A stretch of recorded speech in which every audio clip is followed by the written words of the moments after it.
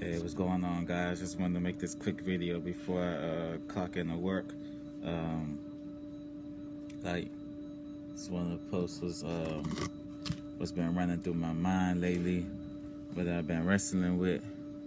I've been trying to give to the man upstairs, but it's just like it's a struggle, still for me. The fact that me just like hard to show love out here, man. Like, I'm afraid of being hurt, I'm afraid of people taking advantage of me. I'm just afraid, and I know the Bible says, and my pastor says, love casts out all fear, but I'm having a hard time loving, especially when I really don't get love back. But it's just hard, man, to just love without expecting the love back, It's just really hard to do that, man. It's hard loving and not getting the love back, It's just really hard. It's really, really, really hard. And that's just what I've been going through right now. I'm on my 5th day semen retention, stop masturbating, and like a lot of like that frustration is building up in me, and not being able to release it through masturbating, or just having a sex partner, a companion, just being lonely, period, is getting to me. And I feel like this is like something that I'm here to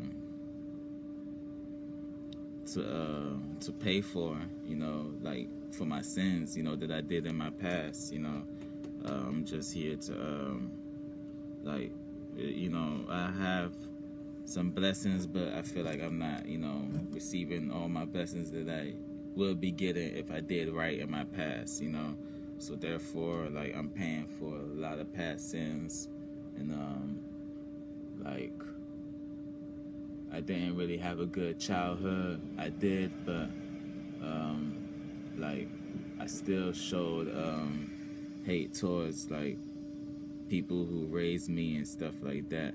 So I guess I'm getting like paid back for that.